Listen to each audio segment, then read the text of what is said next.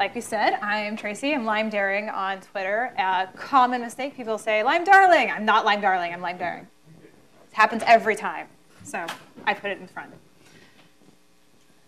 So first off, a little bit about me and my journey. Some of you might know me. I've spoken at previous DjangoCons about the process of teaching myself how to code. And this is the sites that I was running for about 7 years. And long story short, I was a designer with no programming experience and wanted to build a startup. I ended up learning a little bit of Django, launched this little website.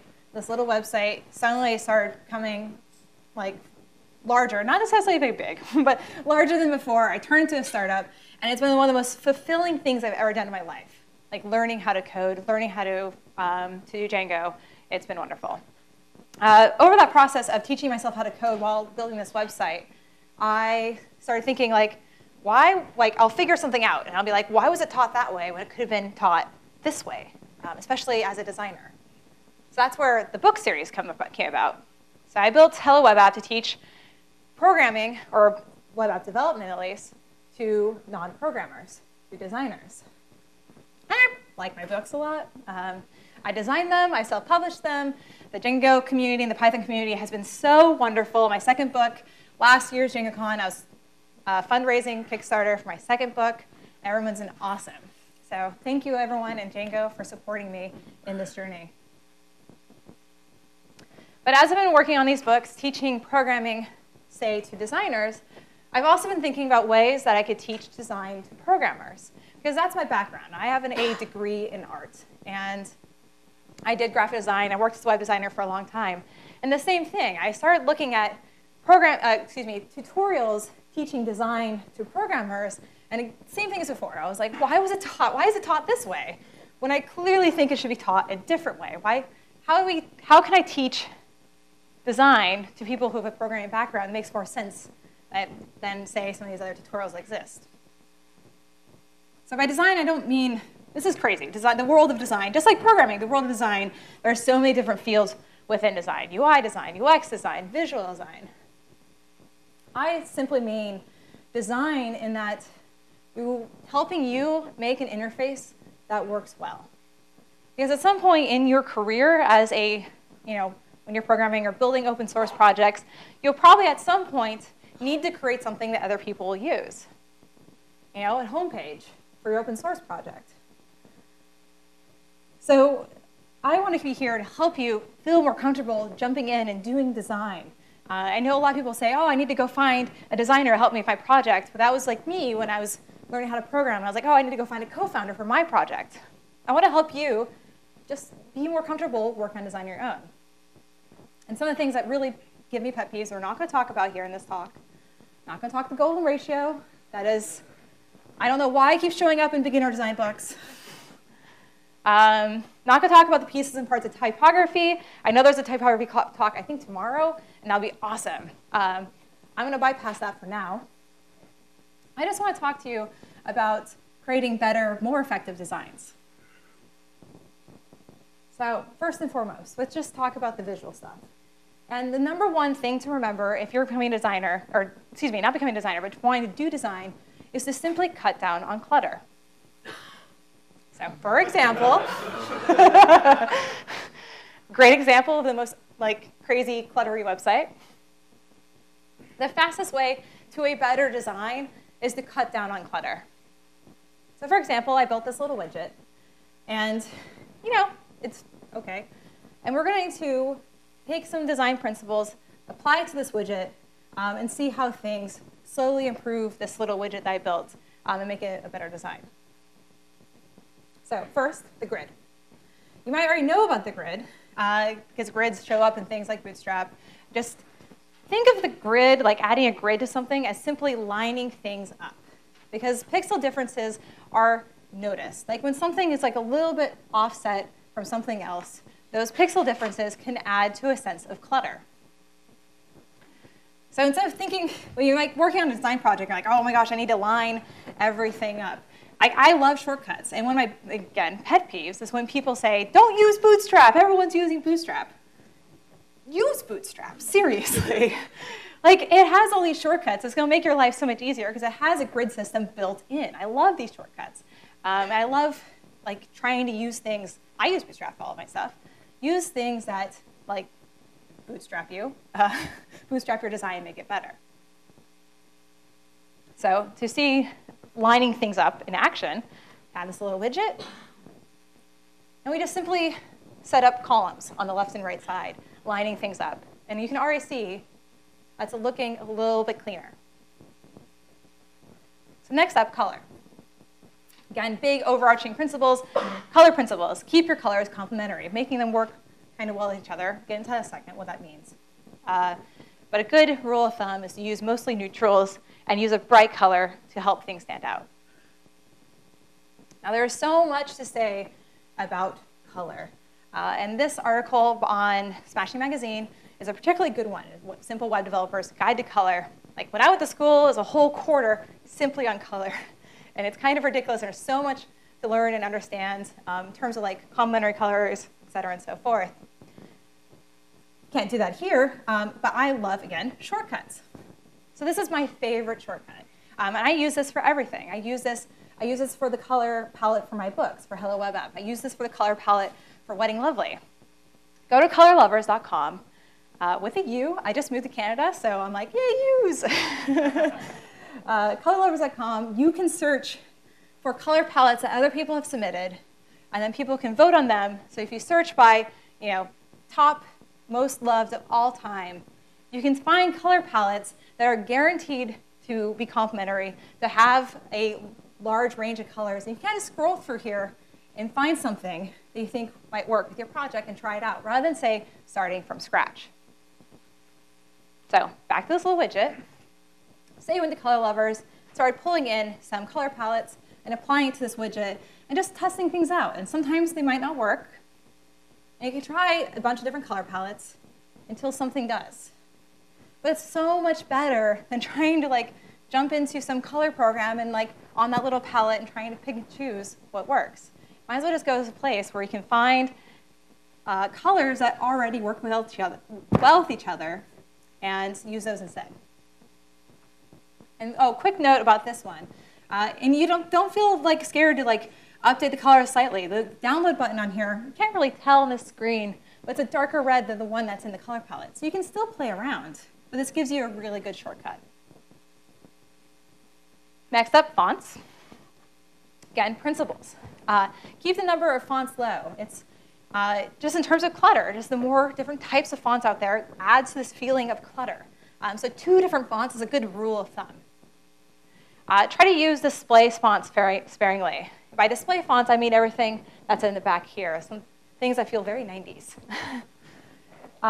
Those are also very cluttery, so try to avoid using them. And if you need to add more differentiation, whatever you're designing, you can add bolding, you can make things uppercase, you can add italics. You can use that to add differentiation rather than, say, bring in another font. So again, shortcuts, love shortcuts. So say Google Fonts. I love Google Fonts. I use it for everything as well. But if you go on there, there's like 200-something fonts, and you're scrolling through, and it's really overwhelming. It's much easier to go to these websites like Beautiful Web Type or Typewolf, which curate the best Google fonts. So instead of going through a list of, say, 200 fonts, you can go onto one of these sites and just have 20 to choose from, and you're guaranteed to be working with a well-designed, well-loved font. So back to the widget. And if you update the font, this is using a serif font and a sans serif font. Serif font just means it has a little widget in the type, and probably can learn more about that in the typography class talk tomorrow. But essentially, this is 2 different fonts, and we did some differentiation. The download button is all caps. The input form is lowercase. We have some italics in there, but it's looking a little bit cleaner and well put together. Last principle is white space. White space is the ultimate clutter reducer. I always laughed because in Hacker News, that we all know and love, every 3 to 6 months, there's always something that pops in Hacker News say, hey everyone, I'm a designer, I redesigned Hacker News. And every single time, the main thing they do is just add white space. So everyone thinks that Hacker News is super squashed. I particularly like this one. A little easier to read. The white space isn't just like a personal feeling, like, hey, I want to make this, oh, excuse me, jumping ahead. One more example is the New York Times redesign. So the New York Times, as a newspaper, has a lot of information. You can't just like blow it up with white space. But with this example, left is before and right is after. The right is a little bit less cluttered feeling. And one of the main things I did to make it feel less cluttery is simply opened up the columns in between the text a little bit more. Gave it just a little bit more breathing room, made a big impact. And white space is kind of a huge trend right now, which is a little funny. Because if you go onto these like top design website sites, I took a random screenshot, and every single one of them has like acres of white space. So it's a huge trend, and might go a little bit too far. But not just a trend, adding white space can also improve your conversion rate. So in this example, between these two tables, the left table, it just got moved a little bit farther down. A little bit more white space was added in between the two tables. And by doing this, they saw a 20% improvement in engagement, 5% boost in products added to cart, and a 33% improvement in customers continuing on through purchase. So reducing clutter and using white space can affect your bottom line. So back to the little widget. And we just let it breathe a little bit more. Added some space around the edges. Also normalize the spacing in between the blocks, between the button and the form and content. Added some more line height between the paragraphs of content, so the headline and the content. And you can see that's already looking pretty good, at least a lot better than we were before. So in terms of visual design, the best thing you can do is just to simply think about how you can reduce clutter in your design. And you can reduce clutter by keeping the number of fonts and colors low, adding white space, and lining things up. Like clean designs are really in right now, and just aim for a clean design and you'll get pretty far.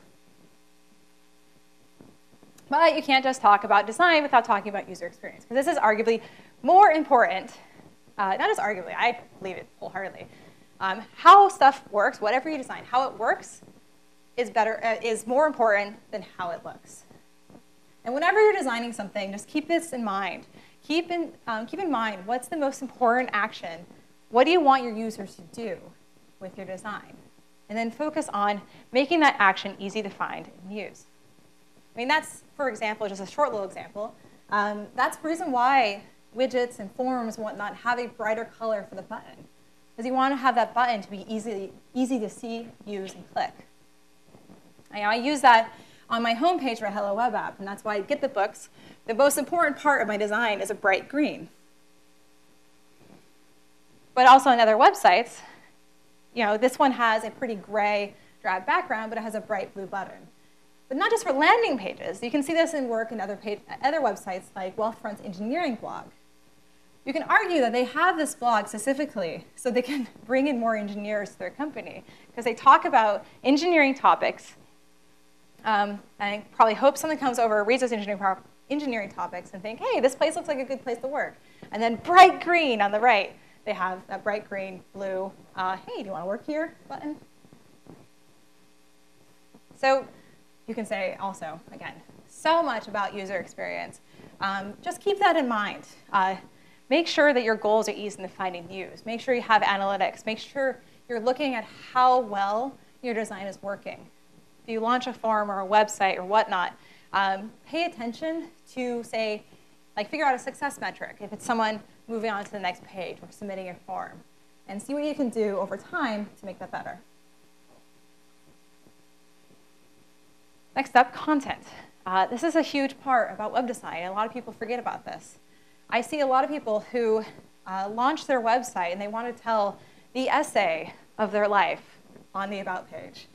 But the thing is, like large paragraphs of content are a sign of clutter.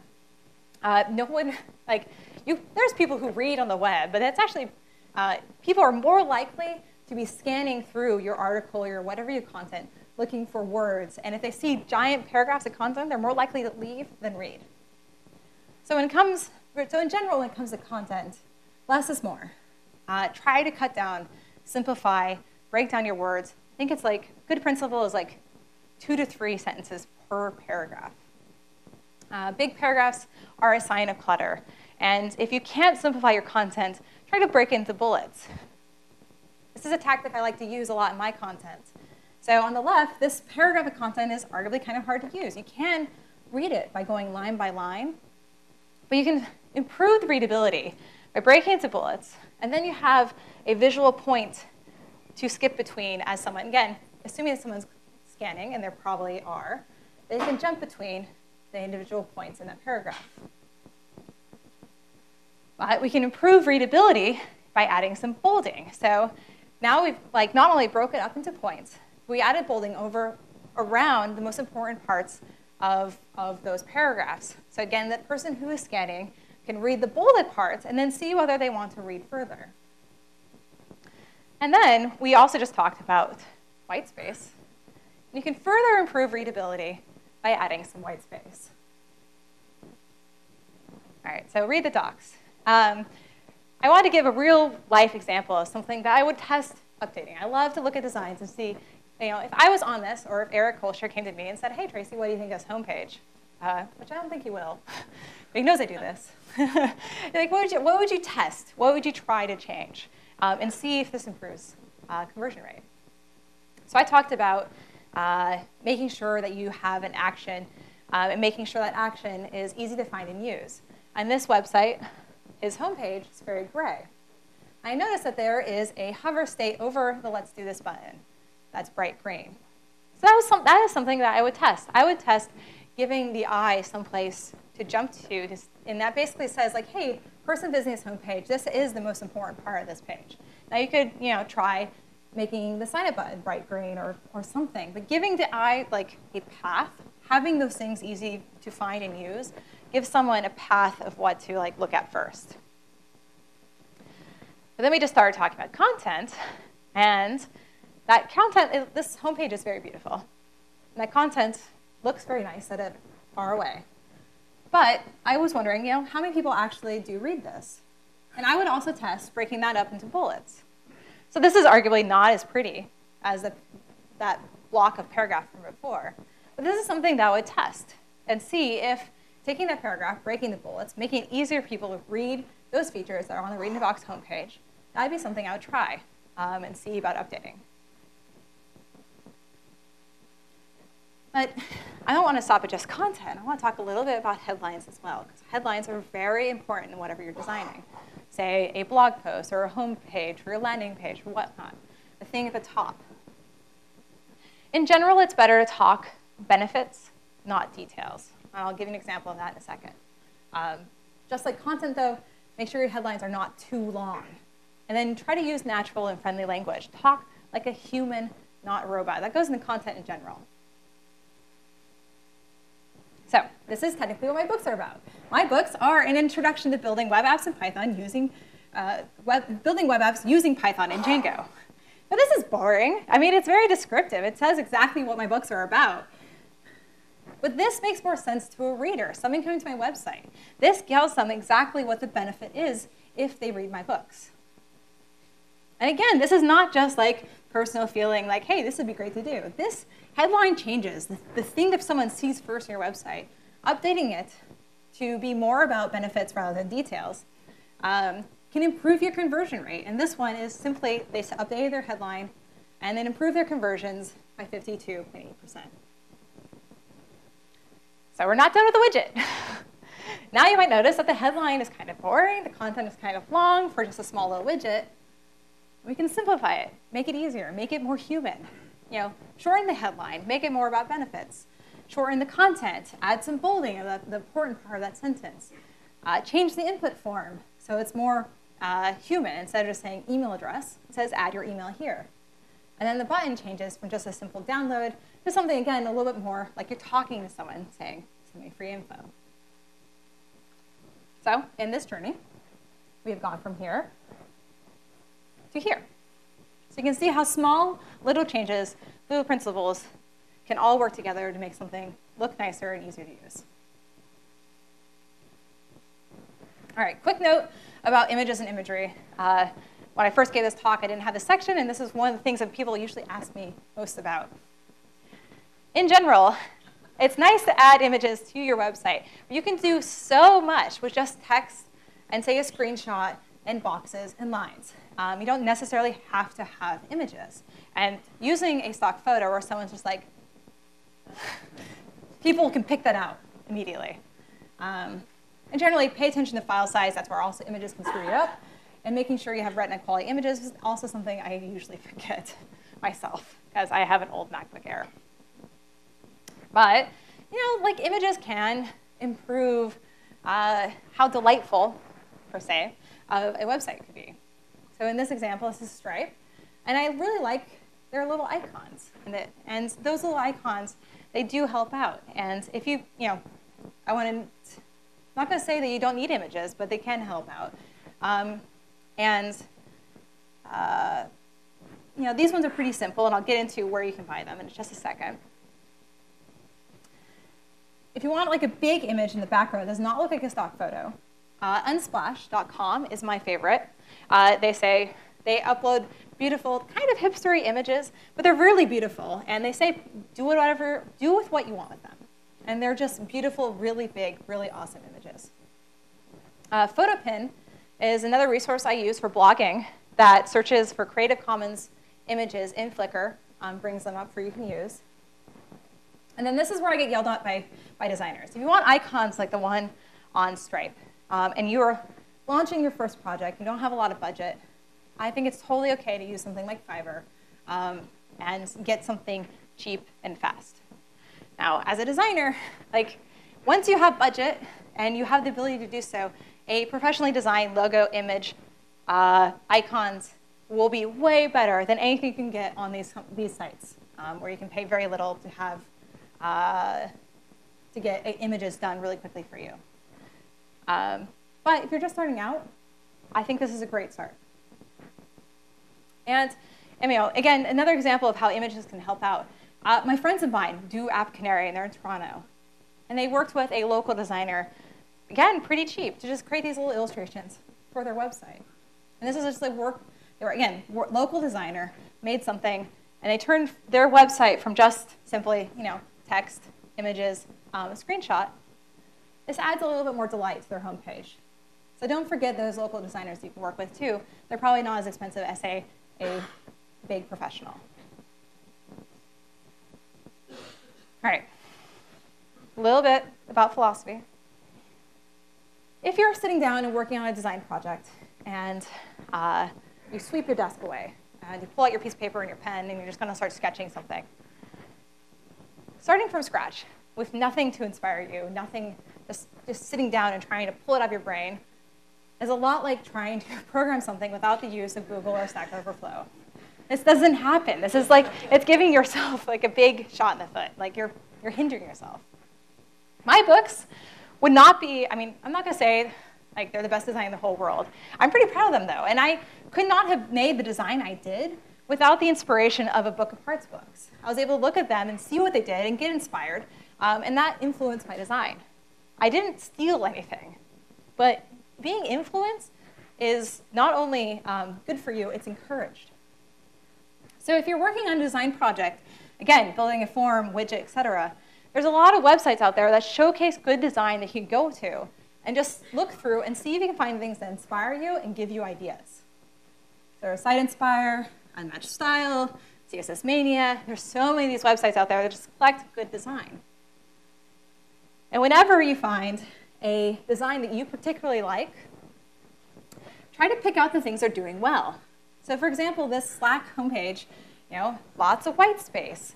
The form has a dark background. The button is bright green. It's easily clickable. It has some bolding and the content to pull out those important bits. So when you find a design that's working well, or even look at your competitor's site, picking out the things that you think is working well is going to help train your design eye and make it easier for you to do better designs on your own. And this is kind of funny because it's totally a meme. In design, And then Bansky comes along and steals it. There's books on this. Like, seriously, designers don't do anything from scratch. We all work off each other. And last bit, I want to do some reassurance and tell you how my process usually go. So I was sitting down, working on a new design project. First thing to do is collect inspiration, like I just said.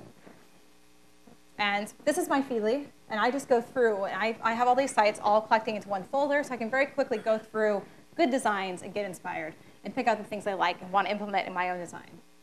Now, when it comes to sketching, though, this person is showing off.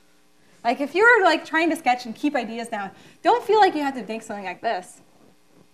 This is actually the sketches I did for the Hello Web App homepage. Again, like just really quick boxes, lines, etc., just helping me remember layouts and ideas that I had. So don't feel like you have to be the most amazing sketcher. Just do as much as you can to get your ideas down. And then the second thing I want to say is that I particularly like mockups because it's easy to change and try different ideas. But your mockups don't have to be pixel perfect. They don't have to be beautiful. Like, this is a layout I did for my husband for an idea he had. And all we did was trying to figure out this is not going to be black and white, it's not going to use those colors, but it allowed us to figure out a layout and move things around and see essentially how the website would be used. Not all mockups have to look like this. And then build it, but that's a whole other story. So again, reassurance. Every time, this is seriously, every single time I work on design, I'm a professional graphic designer. I have a graphic design degree. This is what happens. I feel like the ultimate imposter syndrome. I feel like such a horrible designer every single time I start from scratch. And if you are sitting down and you're working on a design project and you're going, I'm such a bad designer, I'm such a beginner, you're not a designer. Everyone goes through this. It just simply means that you are a designer.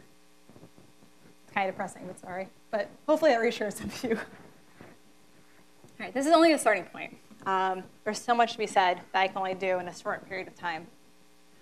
Remember when you're working on something visually, focus on clutter and reduce visual clutter. And you can do that by keeping the number of colors and fonts low, adding white space, lining things up, and keeping your content short, easy to skim.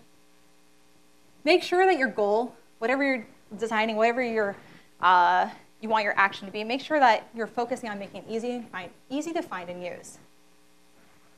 Keep your content short, simple, and to the point. And practice, practice, practice. This will be the topic of a third book, hopefully. And if you want to be on a dedicated mailing list just for that book, that's hellowebapp.com/web-design. Otherwise, I really hope this helps you out. Thank you.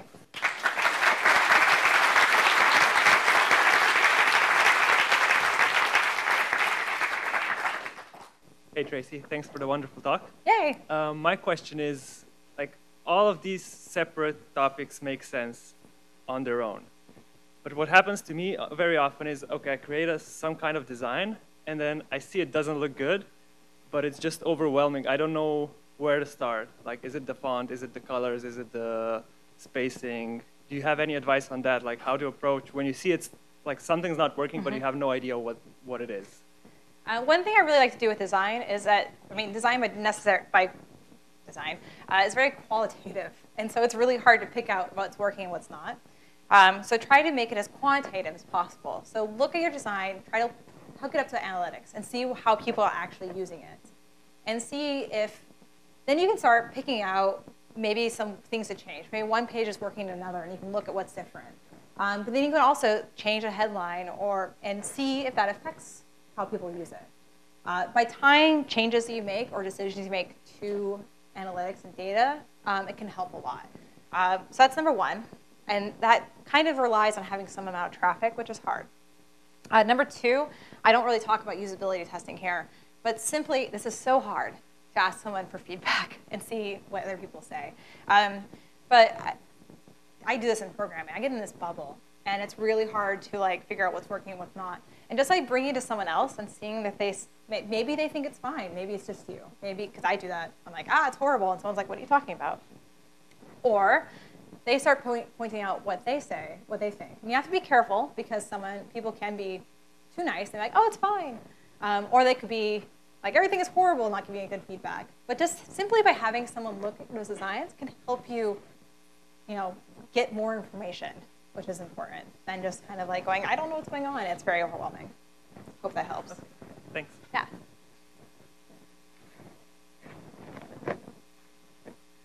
Noises. Sorry. Hi. What are some differences, if any, between desktop websites and mobile sites? That's another differences between desktop and mobile. That's why I also like Bootstrap. Seriously, I saw something like someone wrote an article saying how horrible Bootstrap is. But like Bootstrap gives you a grid, and Bootstrap gives you the ability to do responsive design, which is awesome. Because a responsive design, making sure your website works in browser is really important. Or excuse me, in the mobile. In terms of differences, that's all going to depend on the website and what information. Sorry, noises. Information is there, and it's a very long talk, I guess I want to say. I know there's probably a lot that goes into it, but yeah, just like A, make sure you have a mobile site. B, again, look at analytics. Make sure like if your website is performing so like at one point, and you look at like Google Analytics and look at your mobile and like it's way worse, that could be a good indicator that something is wrong, and then you should update something. In general, mobile sites have to be simpler and less elements because they're smaller. But there's also a lot of good books. I think there's a whole mobile design book that's by A Book Apart. That's really good. But yeah, mobile sites, very important. okay, thanks. Yeah, thanks. I'm going to use a four-letter word here, Okay. menu. Yeah. What's your thoughts on menu design in terms of top, left side, right side, number of levels of indentation, et cetera? There's lots of different places to put a menu. And for anyone who might think to themselves that they are new to design, I say follow the rules, don't break them. So see what other websites, competitors or other websites you want to emulate, see what they're doing, and I say follow that format. Don't try to create a new format. I think usually, it all depends on the menu, how many levels are there. But if what you're designing seems like it really works well with a top level menu, and that's what people in your space generally are doing, I say go with it. Don't try to do something new or revolutionary, at least in the beginning, because you can always update it later. Yeah, hopefully that helps. Yeah, thank you. Yeah. Thank you. I'm also a UX designer, and it's great that you pointed out all the basics. I'm going to be really interested about clients from hell and how you will deal with that in your process. There's how to deal with clients in hell. There's a reason why I don't do freelance design anymore. I'm just like, can't handle it. Generally, when it comes to clients, in general, this is going really general, is communication is super important. And that's usually where a lot of client problems happen if you're working with someone else. And that's actually not just clients, but say coworkers as well. Like they can make your life hell because they're not explaining what they need. And then you also aren't doing a good explanation of why things are better or why the decisions you made you did. When you were jumping into a freelance design, I don't have a lot of feedback because I just left that world. Because I was working with one person and they very much insisted on a design which was going to be terrible. And they kept like making changes themselves, and eventually I just checked out. And they never launched it, thank goodness. But it was a very frustrating process. And I was like, I'm going to build a website for myself instead. So I don't have a lot of good feedback on that. But in general, I find that a lot of people are missing in communication. And that's what I would probably work on first if I had a client that was causing problems. Just try to be really, really clear about the benefits and try to win them over to my side. Hey, so the way that I learn most programming-related stuff is go find a good tutorial and go through that. And then after that, just kind of read the docs. So until your book comes out, have you found any things like that where it's kind of a guided, here's a concept, now you try it, now here's the next concept, now you try it, like a way to kind of practice coming in with kind of no design, formal design That is why I'm writing the book. I mean, there's a lot of some articles out there that, okay, my big thing about design, the way it's taught, and it's the same thing with programmers, is that designers are teaching design as if they, at the same level that they are. Mm-hmm. And I feel like that's, again, also programming, that you don't teach best practices. You have to teach the shortcuts. And I don't see that a lot in the design world, because it's designers teaching best practices to design stuff. Smashing Magazine, like that Web Developers' Guide to Color, they have other articles on there. They do a lot. So I think there's some that are not great, but they have a lot of good things too. Okay. A lot of good writing on web design in general. And A Book Apart, or excuse me, A List Apart has lots of great, very high-level articles. Okay. The same people who do A Book Apart are good to read to understand what other people are doing. Those ones are a little advanced, I'd say. Okay. Mm-hmm. Thanks. One more question. Ta-da, you. Thanks, Tracy. What's your thought on mobile-first design as opposed to let's go with a good old desktop for my website and then figure out how to break that down for mobile? Yeah. So mobile-first design, that's actually the title of the Book Apart book. That's really excellent. I am stuck in my old ways, and I always do desktop first. And I'm not saying that's a great thing. It just works best for me. The way mobile first, when you're designing for small screens, the reason why that's so great is that you're working with less information, you have less space, you have less space to fool around, you have to be more concise. And that applies to all these principles you did for big design. So if you start small and have to create your stuff from scratch on a small screen, it could make your larger screen, when you move it over, like cleaner and easier to read and whatnot. So that's where mobile first can help out a lot. I encourage people to try it out and see if that works for them, because it all depends on the person's process. I'm an old fuddy-duddy that, like, the new world of responsive design still throws me off, and I keep doing desktop first. All right. All right. Thank you so much, Tracy. Thanks, everyone.